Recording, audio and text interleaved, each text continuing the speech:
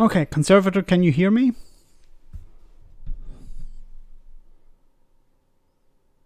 We're back.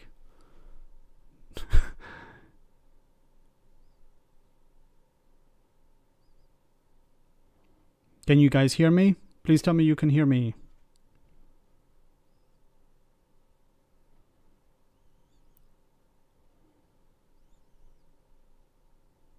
Got you now. Yes, you can hear me. Great. Okay, apologies for that. I have no idea what happened. Is your voice there? Yes. Good. Okay. Yes, Max. Great. Okay, how long did you carry on talking yourself before you realized? I had no idea. I was blabbing away and then I realized I saw reconnecting. I was like, no. Oh my God. Okay. Oh, new stream. Apologies to everyone for that. I had some sort of internet connection problem, a hamster problem. I got sound great. Okay, you can hear me. Welcome back to everyone. Please smash the like button once again. This is extremely embarrassing because I feel like I'm responsible for it, but I'm not, unfortunately. But it's it may have been the swearing. Yes. The stream went no. Okay, we can't tolerate this type of language. So for some reason I got transferred to a Phil video. Hey, Phil is stealing my views. I think you broke YouTube, but this is where maybe that's the case. Leave a message after the beep.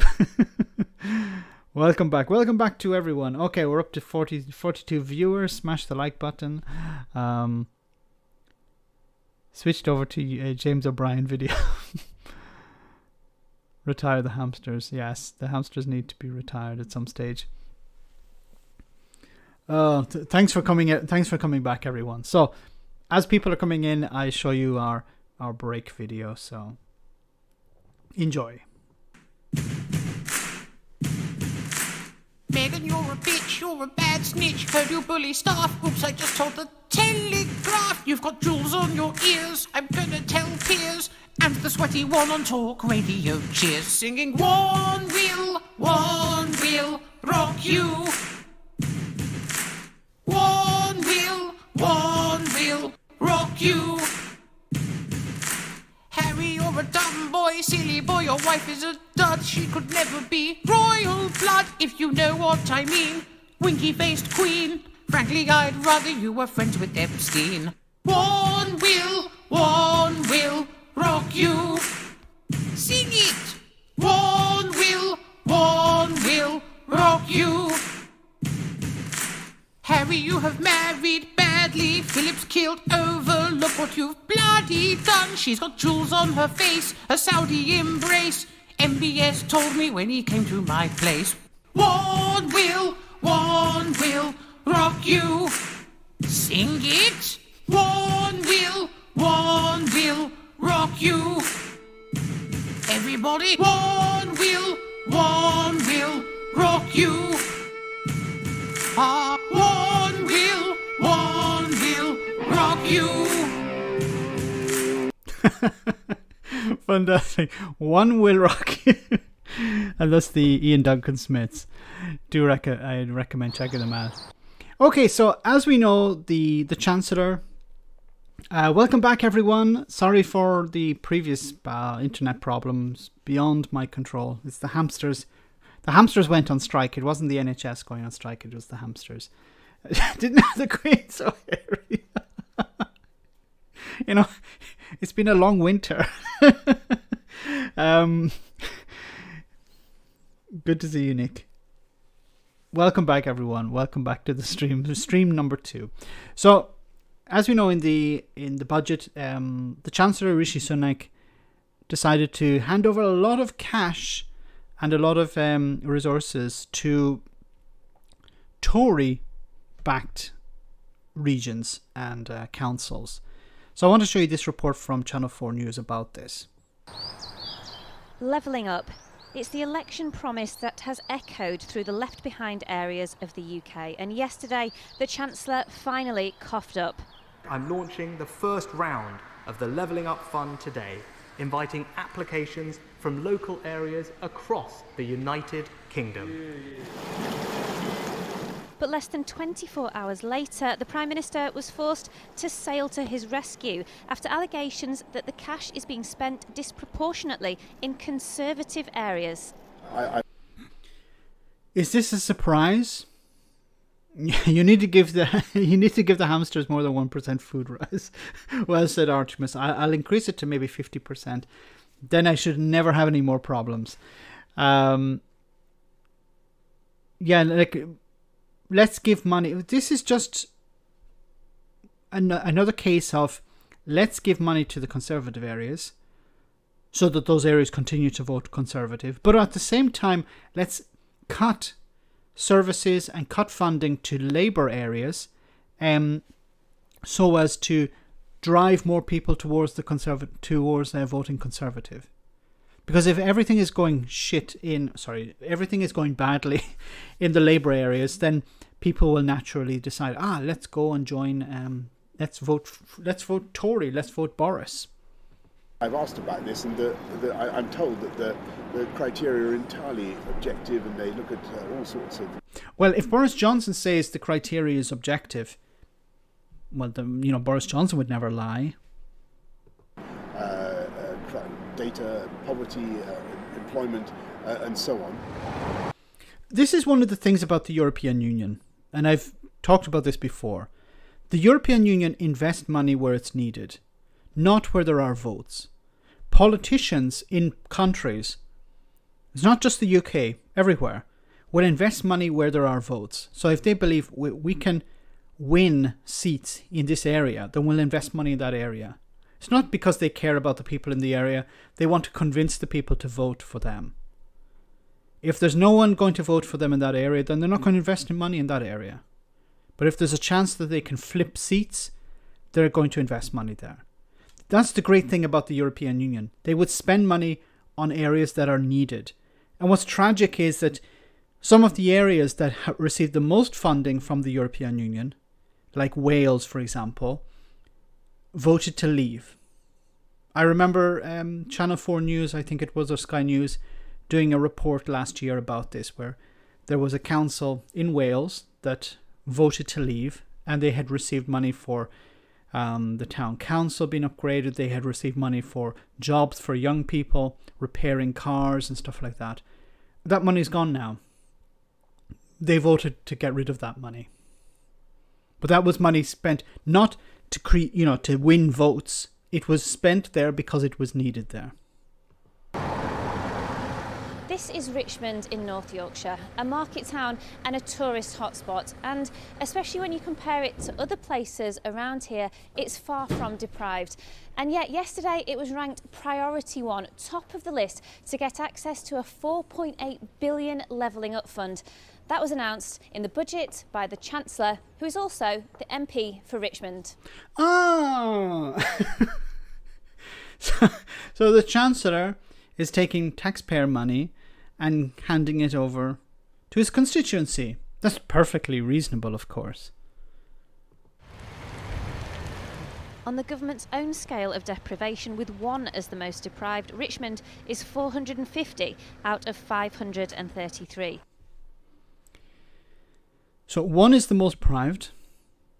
This is very far from being deprived, but they're receiving money. I don't know, what would you call this? Cronyism? Not corruption, but cronyism. 80 miles south in Sheffield, there are some areas that go as low as 12 on that scale, and yet they've been classified as priority 2 for the Levelling Up Fund. The Sheffield City Region Mayor wants to know why. I can tell him why. Because you're not kissing the Chancellor's arse, or you're not a Tory.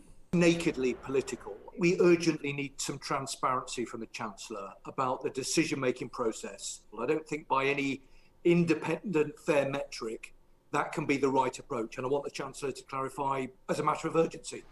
But back in Richmond, their priority 1 status was well received. Do you think that's fair? Good. Well, yeah, he lives here. He lives here. You're not supposed to say that. But at least he's been honest. He says, yeah, he's laughing about it. He understands it's cronyism. You know, the Chancellor is from here. He's pumping money in here because he doesn't want. He's regarding this area as deprived. So at least this guy understands how things operate. I think that's why I would do exactly the same. Do you think it's one of the most deprived places? No, I don't know. So do you think it's a good thing? No, we don't have drug dealers on every corner. We don't have kids stealing cars and driving them up and down the street. We don't have mass graffiti. We don't have mass unemployment. It seems quite a reasonable, middle or upper middle class town. That Rishi Sunak has put Richmond top of the list. Yeah, bless him. For years, in fact, governments have left the rural areas behind. I think it's great to have a Chancellor that recognises the rural plight. And when I say rural, I don't just mean Richmondshire, I mean the rural plight throughout the country. Because that levelling up was required. And it isn't just the Levelling Up Fund that is under fire. More cash from the Towns Fund was dished out yesterday to mostly Tory areas. Rishi Sunak used his budget to confirm extra spending in a string of towns across England. He said the funds were to rebalance economic investment. A lot of blue there. Not so much red, is there? Of course, anywhere there is red, it's surrounded by blue. You know, there aren't many red islands, are there? It's got a red telephone box, must be loaded. James, thank you so much for that hot dog. Very kind of you. Very kind of you for that hot dog. He's giving more than £1 billion to 45 towns. But of the 56 constituencies which will benefit from these grants, 47 are Conservative, only 9 are Labour. Now, can you imagine if the Labour Party... Imagine if Jeremy Corbyn was Prime Minister and he had done something like this. The newspapers would go ape crap over it. There would be calls for him to resign. There would be calls for, this is cronyism from the Conservative Party. And we're hearing very little from the Labour Party. One of those seats is Newark, where the MP is Community Secretary Robert Jenrick. In a statement today, his department said he had nothing to do with the decision. But what we saw yesterday was an announcement for funding allocated and no accompanying release of documents or announcements of how that decision-making was actually carried out. And it isn't right to reduce people's future prosperity to electoral politics. And also, these are Brexiteers. They have already decided to make parts of the country poorer and throw young people under the bus. So this is sort of expected. The government has insisted the methodology is clear and fair. The bidding process for the first round of the Levelling Up Fund will run until mid-June. Well, So, I just found out there was a new stream. Apologies for that, Kevin lad. I had some internet connection problems before. So this levelling up is just a pile of crap. But, you know, Boris... It's about cronyism. It's about protecting Tories. It's always been about that. The function of government is to protect the Conservative Party. Is to defend them, to protect them from criticism and scrutiny.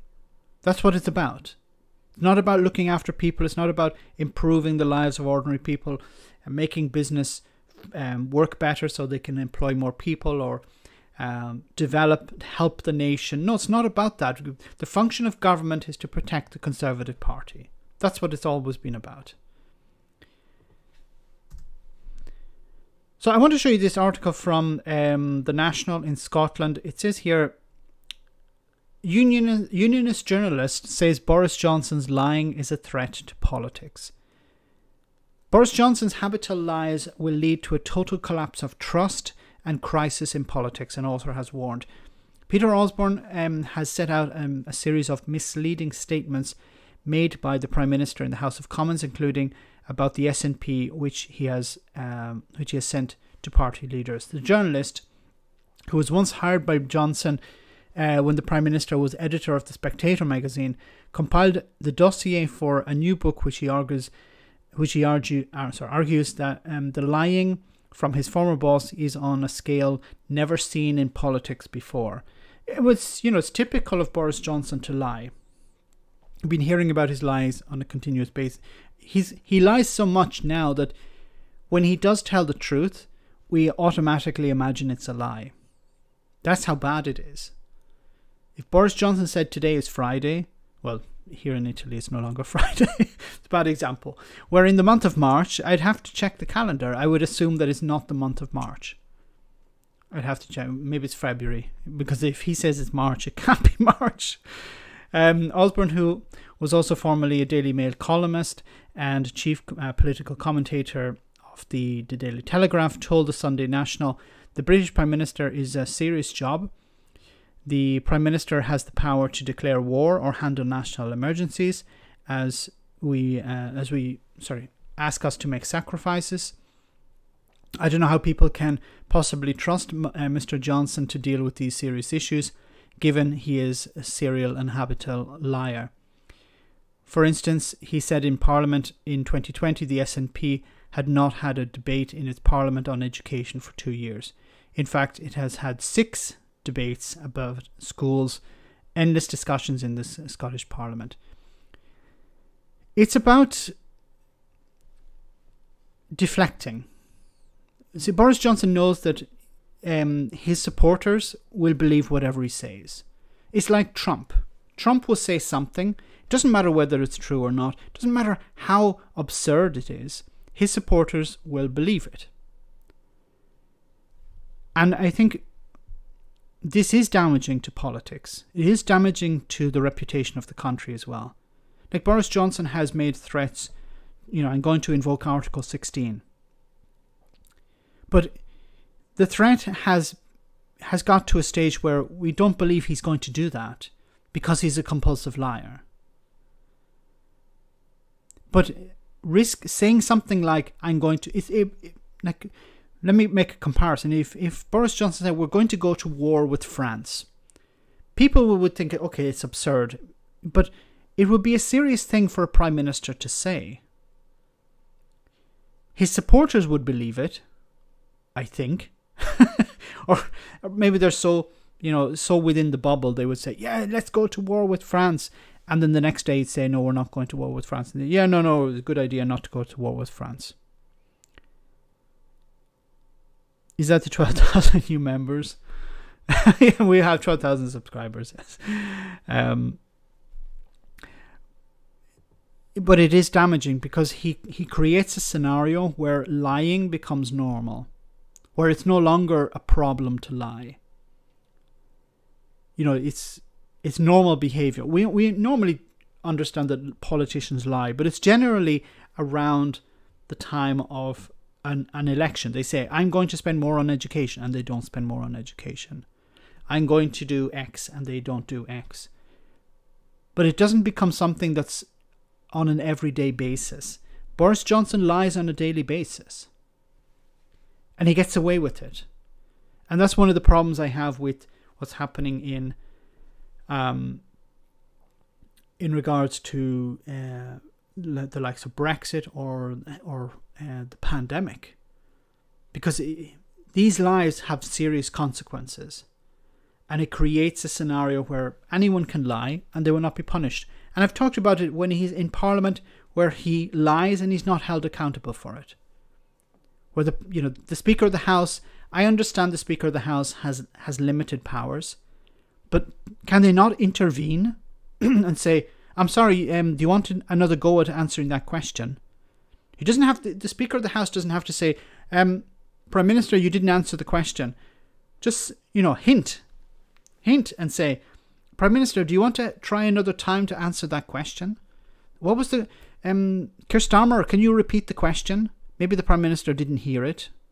He could do something like that. He has the power to do that. I know he doesn't hold the Prime Minister to account. He can't say, you didn't answer the question, you need to answer the question. He can't force him to answer the question, but he can insist that he listens to the question and responds to the question. I think he does have that power at least. You know. Or the speaker is just on the same side. That's probably the reality, James. The speaker doesn't care. Or he's on the same side as Boris Johnson. Or he's afraid, I better not put too much pressure on the Prime Minister, or I'm going to, be called to the office or something. It shouldn't really be the case, because you should have, in a sense, in the chamber, you should have more power than the Prime Minister. Okay, I want to move on, guys. As we're on the issue of Scotland, I want to remain on the issue of Scotland for a moment. I want to show you those who've been getting in touch this morning on. So this is very interesting because, as we know, Nicola Sturgeon gave her evidence at the hearing this week, and she came out pretty well. Now, the Scottish Conservatives made a bit of a mistake. They called for her resignation before she gave evidence, which I think was a ridiculous thing to do, because how would you expect someone to resign before they gave evidence at the committee or at the hearing? So you're going to hear the leader, Douglas Ross, who's the leader of the Conservative Party in Scotland, about this inquiry. I mean, one of those who've been getting in touch this morning on Twitter, and there have been quite a lot whenever Scottish politics comes up, my Twitter mentions seem to come alive for some reason. Can you ask Douglas Ross this? Why does a woman need to apologise for a man's actions, in terms of Nicola Sturgeon being asked to apologise for Alex Salmond? But then again, but Matt Hancock isn't held to the same kind of level of accountability. Why is Matt Hancock not held to any level of accountability? Not the same level of accountability. Matt Hancock doesn't have to answer any questions, or Boris Johnson doesn't have to answer any questions. Well, Murdo Fraser was looking at the Scottish Government and the mistakes made by the Scottish Government, which Nicola Sturgeon leads. So it's only when the Scottish Government do something bad, or in your eyes, that they need to be held accountable. So if Westminster does anything bad, that's okay. He's just playing party politics here. When my team does something bad, I stay silent. When the other team do something bad, I make a ruckus. Mistakes that have cost over £500,000, and of course we now know. £500,000. Okay, why was she pursuing this? According to her, because she saw a situation where two female supporters or members of the party, I don't remember, were being assaulted in a way by a former leader, it seems, allegedly. I have to be careful what I say. And she pursued this. She spent money in order to get this sorted out. Maybe sorted out isn't the right word. She pursued it in the courts. And it may have come out that it wasn't the right thing to do. But that's, I don't know. But he's complaining about £500,000 spent on this court case or on this trial or whatever, this investigation. £500,000. I'm not saying the £500,000 is not important, but we've just heard about how Boris Johnson, I still have it open. £37 billion on a failed track and trace system. £9.5 billion estimated cost of Brexit. £340,000 payout to Priti Patel for Priti Patel's bullying. Why did the taxpayer have to pay for that? Why didn't she pay it? It was bullying. She was found guilty of bullying. Actually, no, it was an out-of-court settlement. £100,000 for redecorating of number 10 flat. that one of the complainants who went to the Scottish Government to raise serious allegations against Alex Salmond, her details were shared with his team, and we got no further forward in terms of finding out how that despicable act was allowed to happen yesterday. So you're going to continue until you find out who leaked the information. Women are at the heart of this, and for their benefit, we need to get to the bottom of this and the truth, and we didn't get any closer to that yesterday with Nicola Sturgeon's evidence. So what is, then, the next move for opposition parties in Scotland? The no-confidence vote's going nowhere.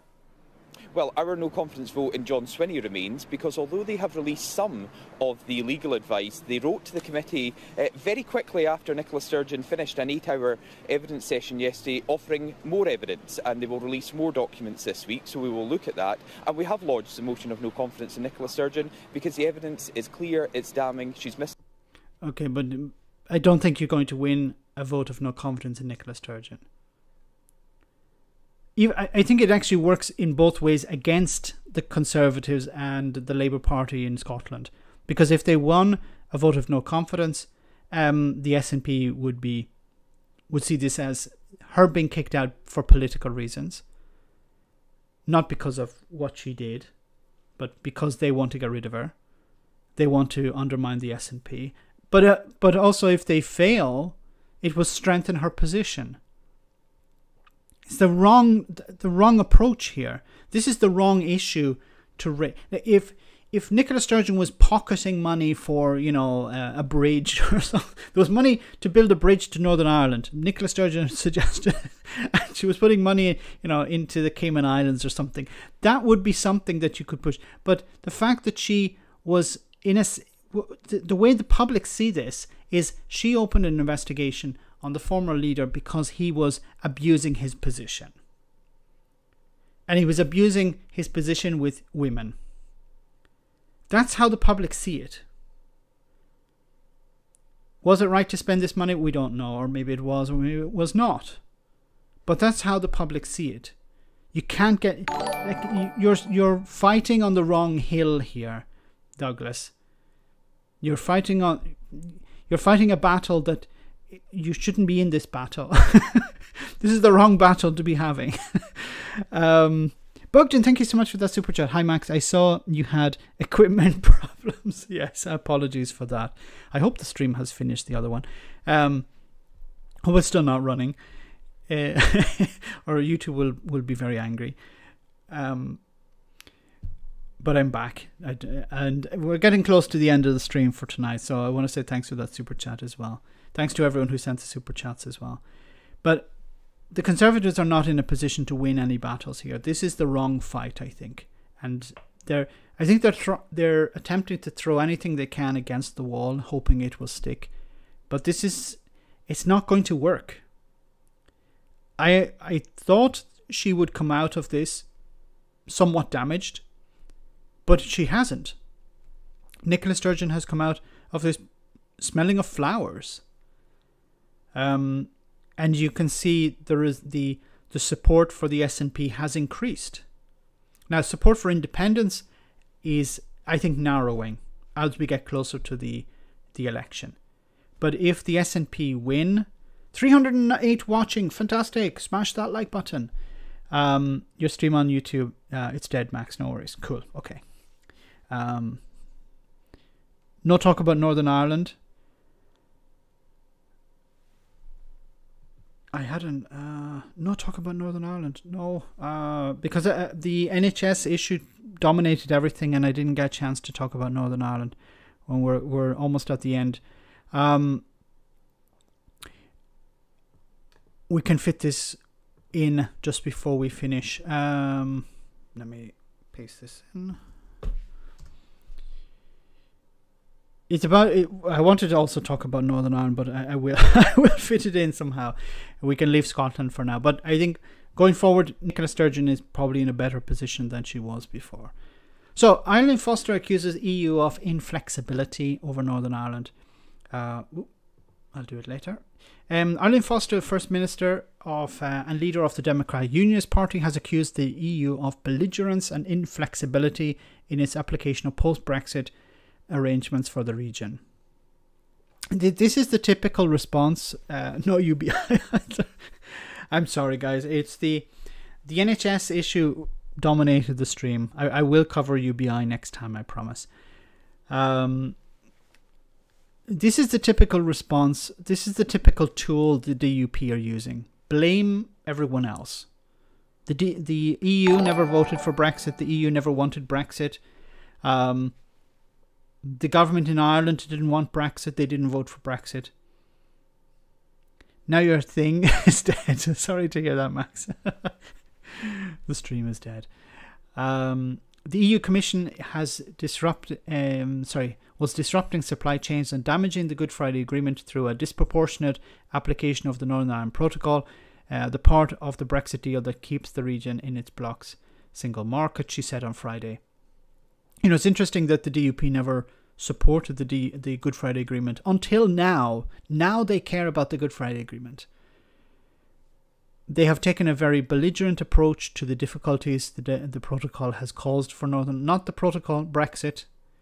I wish I could actually speak directly to Eileen Foster. I've written to her on Twitter from time to time and said, no, it's not the protocol, it's Brexit.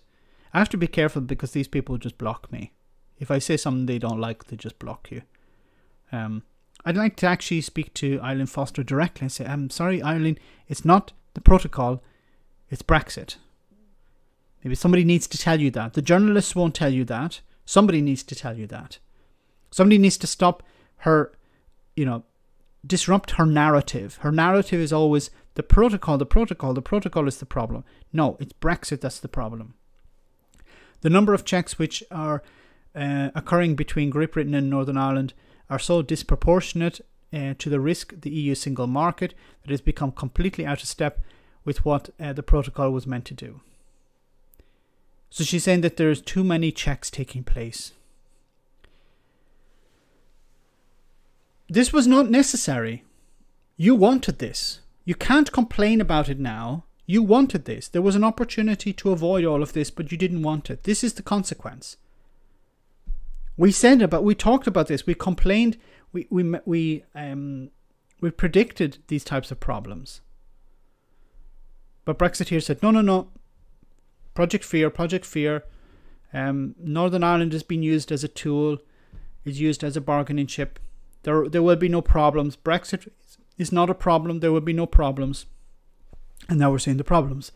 Her comments were the latest salvo in the DUP campaign to dilute or ditch the protocol, which requires checks on goods coming from Great Britain to Northern Ireland. And of course, the DUP are typical no. And if you ask them, okay, what would you present as an alternative? No. That's the DUP response to everything.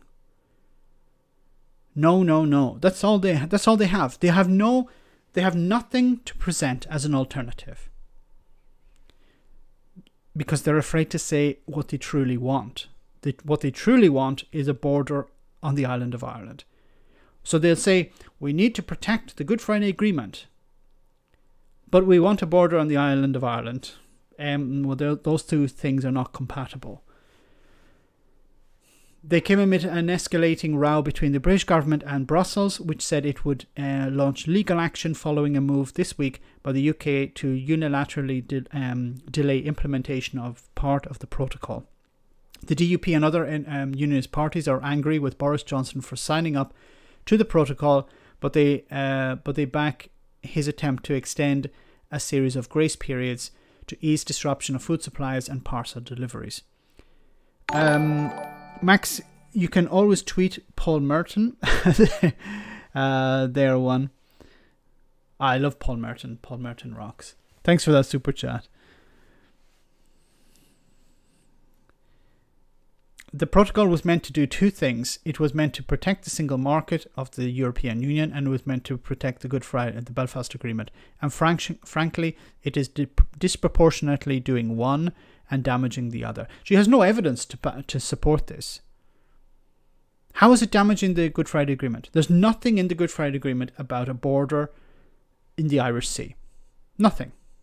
There are lots of references to a border on the island of Ireland, border posts on the island of Ireland. Nothing about a border in the Irish Sea. So she's lying. Again.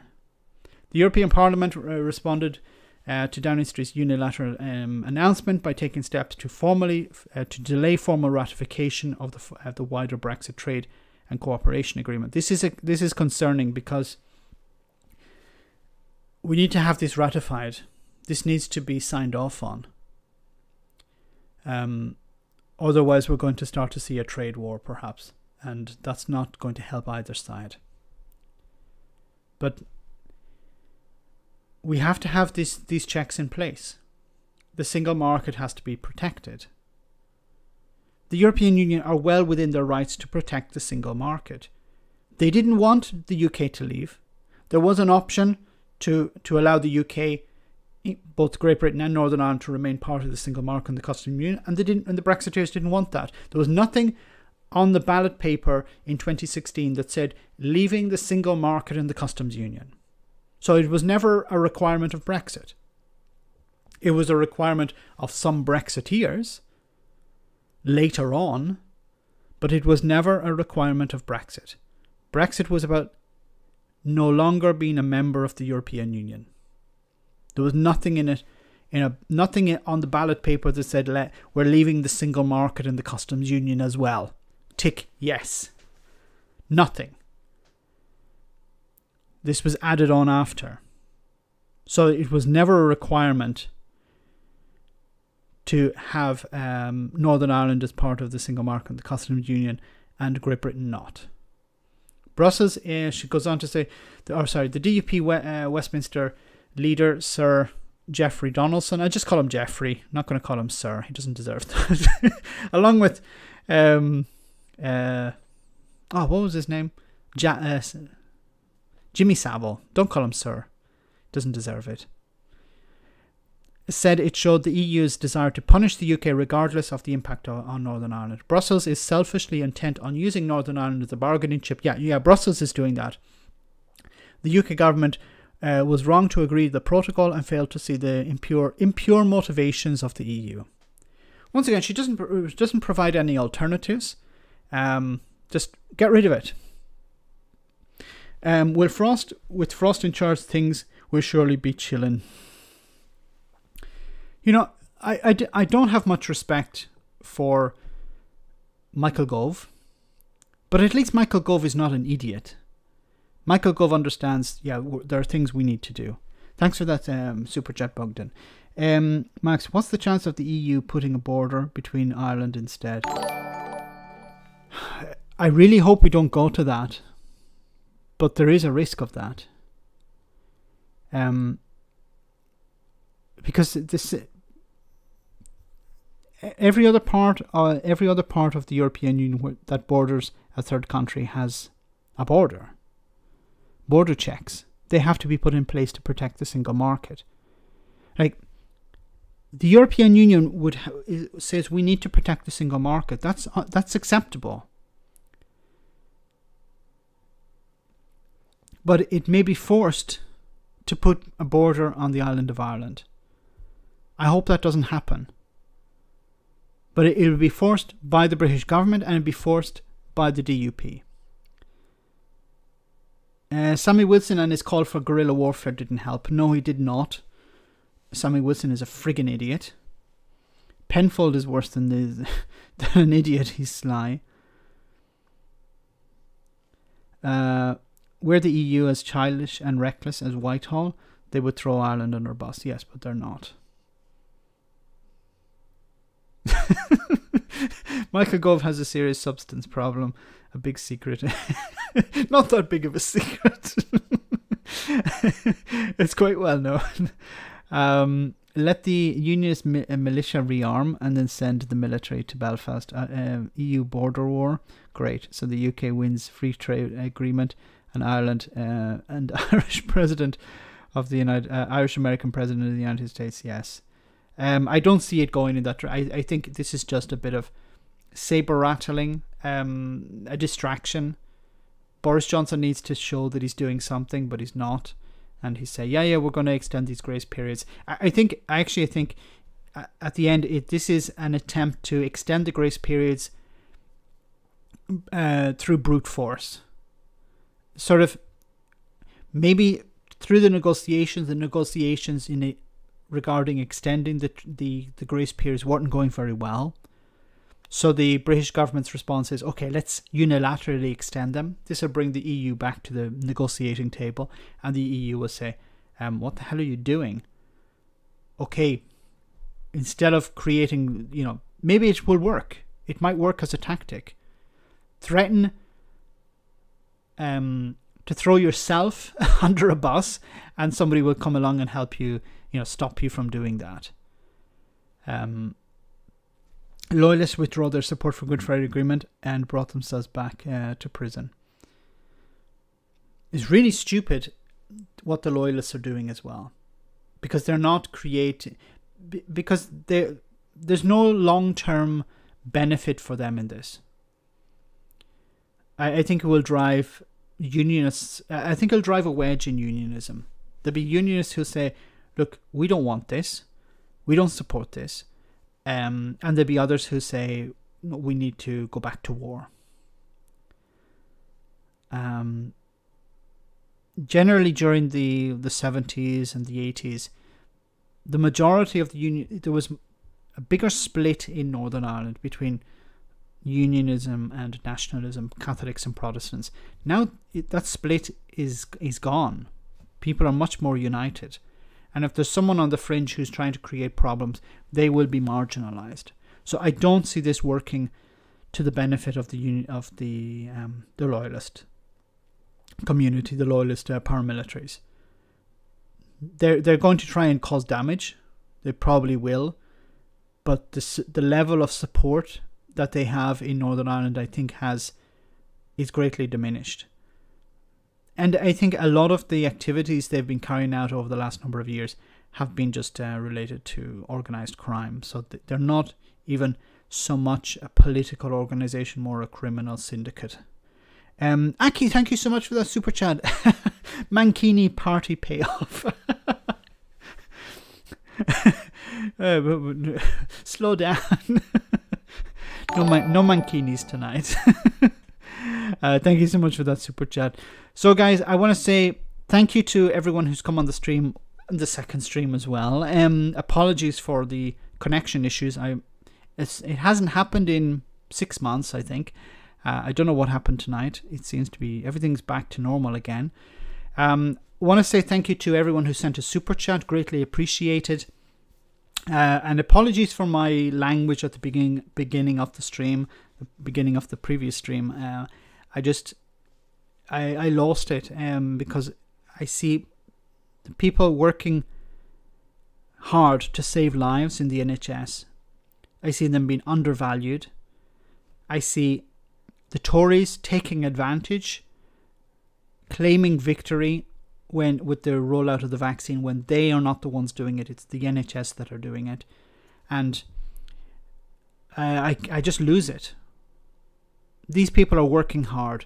They deserve not claps. They deserve a decent level of pay.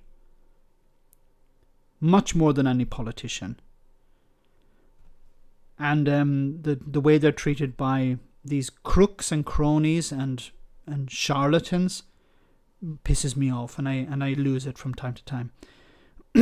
Okay, connection issues hasn't happened in 6 months.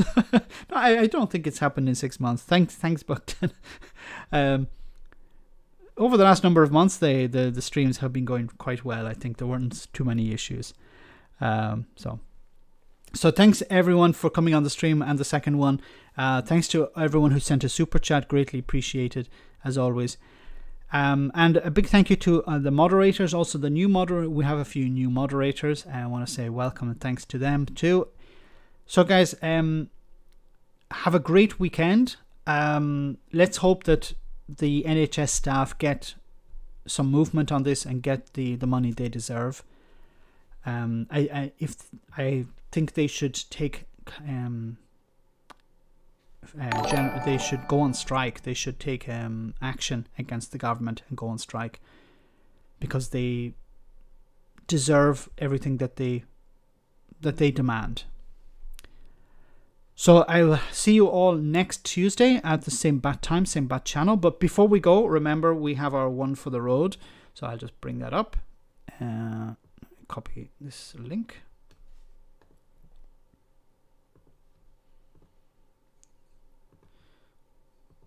Hopefully there aren't any connection problems again. Okay.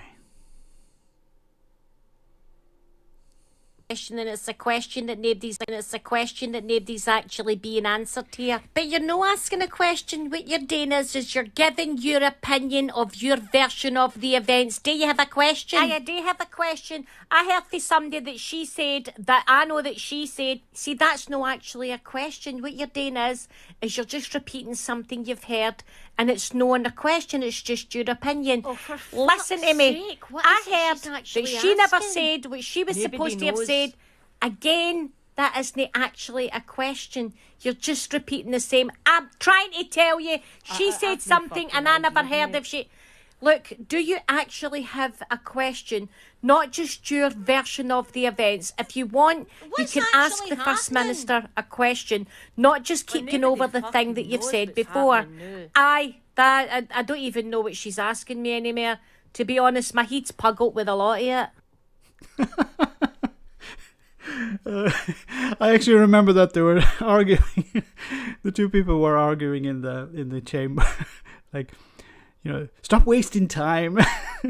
Okay, so guys, have a great weekend. I'll see you all next Tuesday. Remember, if you want to support the channel further, you can become a patron and you have access to Discord, and I'll see some of you on Discord after the stream. The others, you can support the channel by sharing videos on social media. I saw many people are sharing the videos on Facebook, for example, and other social media platforms. That's a great way to support the channel as well. So guys, have a great weekend. Stay safe. And as Boris Johnson always says, stay alert. I'll see you next Tuesday. Same bad time, same bad channel at 9:30 GMT. Take care and I'll see you soon. Good night.